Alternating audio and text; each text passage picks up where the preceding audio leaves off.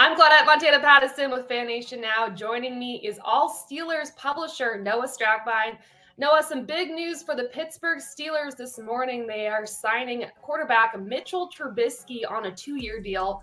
Obviously, they needed a new quarterback following Ben Roethlisberger's retirement, but why was signing Trubisky specifically important for the Steelers? The Steelers wanted to go out and get this move done early, kind of solidify their third quarterback. They came into this free agency period thinking that they needed to add another veteran. They knew Mitchell Trubisky was young. He has some upside. If they could get the right price tag on him, they figured they might as well go and land a quarterback that they could add to the mix right now. Plus, Mitchell Trubisky is more athletic than some would assume, and that's exactly what the Steelers are looking for heading into this summer. Do you think the Pittsburgh Steelers are going to pick up a quarterback in this year's NFL draft? There's been some criticism, of course. People are saying this isn't the strongest year for quarterbacks, but do they add some more depth at that position?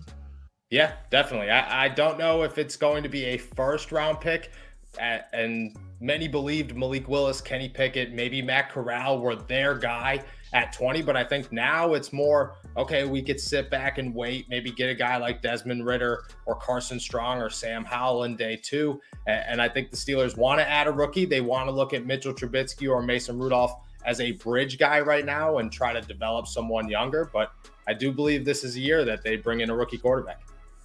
All right, well, they have Dwayne Haskins in the mix. They also have Mason Rudolph. Do you predict that this is going to be a quarterback competition heading into training camp, or do you think Mitchell Trubisky is their starting guy? I think that Mitchell Trubisky, he might have a slight upper hand right now, but it's going to be a quarterback competition. Mason Rudolph isn't going to go down easy. Dwayne Haskins will probably have himself in the mix, and maybe they'll add a rookie maybe later in the draft that could come in here and compete as well.